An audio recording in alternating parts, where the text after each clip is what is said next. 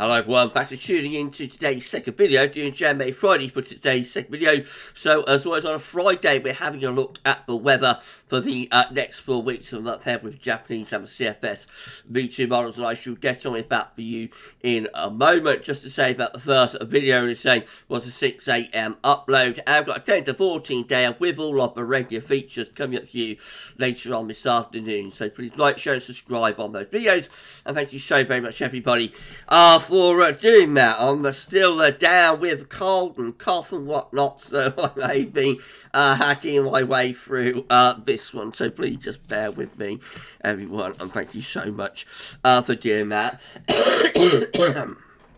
Okay, we're going to start off with the week 1 500 millibar height anomaly from the Arctic and the North Pole view down from the JMA. So this is the North Pole just here, wider Arctic circle around there. And then we've got the mid-latitudes through here.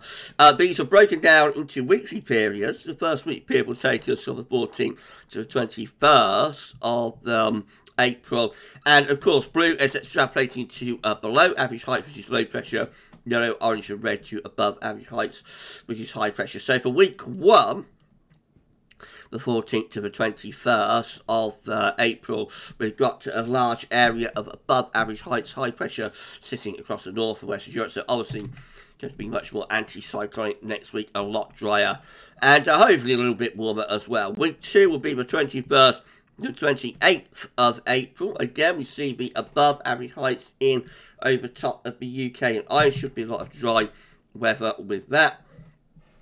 And then weeks 3 and 4 takes us from the 28th of April to the 12th of May, and that area of high pressure then starts going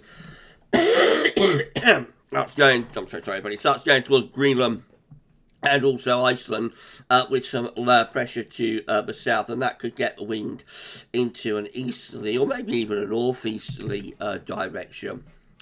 Let's have a look at the tropical and mid-latitude view then. So we can't see the Arctic, North Pole, Greenland, all those areas off the chart up here, but we've had a look at that view down, so you know what's going on. UK and Ireland in the top right-hand corner of the chart as you're looking at it. Might are up the week 1.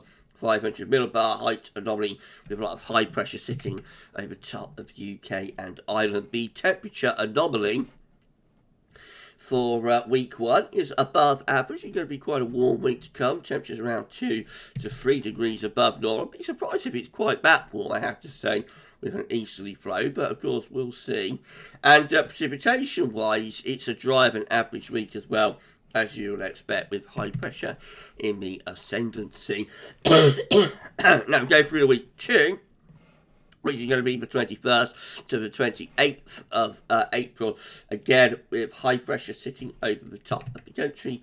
So once more we're looking at another warmer than average week, with those above average temperatures there by around 1-2 degrees, and again it is another drier than average week, with that area of high pressure sitting through the country. And then weeks 3 and 4 takes that high pressure away to the northwest towards Greenland and Iceland, with some lower pressure underneath it. So the temperature anomalies average to a little bit above, but not as warm as it is in weeks 1 and 2, but still on the milder than average side, if anything. And it's still largely drier than normal as well, so quite a dry sort of 4 weeks to come. If a JMA is right, and pretty mild too. Okay, we go through the week to CFSV2, sorry, week 1, 500 millibar height anomaly, which will be the 14th to 20th of April. The coming week we'll have the area of above average heights reaching through the north and the west of Europe. So again, a lot of dry weather to be enjoyed with that. Winds could be a little bit east-northeasterly, so not necessarily overly warm, but should be lots of dry conditions to come. Week 2 will be the 21st to 27th of April. The above average heights out in the middle of the North Atlantic. The wind is coming in again from an east or a northeasterly direction. With that, week 3, very similar to the JMA, is the 28th of April to the 4th of May. The high pressure goes up towards Iceland and Greenland. Low pressure is away to the south. That probably brings the wind in from an east or a northeasterly direction. And then week 4 is going to be the 5th to the 11th of May, with high pressure towards Greenland and also over Scandinavia. Could there be a trough of low pressure through here? Let's put in a question mark. Temperature anomaly for week 1 is above average, 14th to the 20th of May. So sorry once again, everybody. And week 2 is also above average of a temperature, about 23rd, 27th of May, with above normal temperature. That's like quite a warm second half to April, doesn't it? That's the 21st, 27th of April, I should say. It looks like quite a warm second half to April.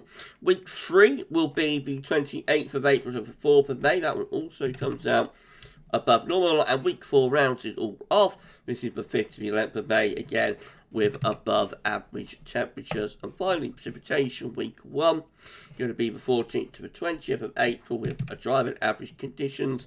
And week 2 is also dry and average. So good agreement between the models today. Another dry and average week there. Week 3 is going to be the 28th of April to the 4th of May. Near normal, or no signal. And by the time you go through the week 4, I think have lost a signal. This is the 5th to the 11th of May. And we haven't got much of a signal doing them. So pretty good agreement between the two models. Lots of high pressure influences. With the JMA and the CFS are right for weeks 1 and for weeks 2. It looks like by weeks 3 and 4 that high pressure will start to go northwards and pull in a little bit more of a northeast wind, which might be a little bit cooler into the early part of May. Looks like we keep it pretty dry though, even into May, and temperatures generally on the warm side. And maybe just a snapshot of what models are showing this week could look completely different when we look at the models again next week for next week's JMA Friday. So it's just a snapshot. Any forecast beyond 5-7 days comes with big health warnings and large pinches of start attached. We will be back shortly with your 10 to 14 day, which is going to include all of the regular features. Come back for that then. For JMA Friday for this week, though, that's all for now. And thanks for watching.